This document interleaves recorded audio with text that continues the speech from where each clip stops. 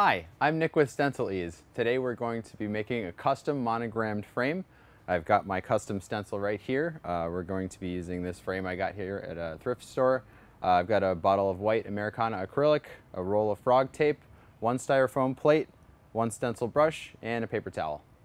Okay, now we're going to affix the stencil to the frame that we've got here. I want it nice and centered, and the tape will help us keep the stencil steady while we go to paint.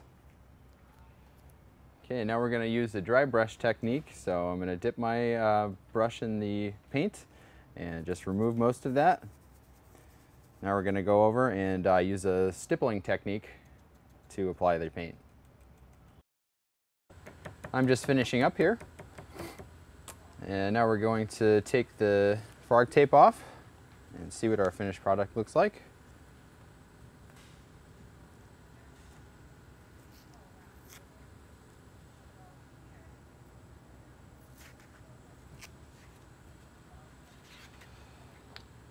And now we've got a custom monogrammed frame.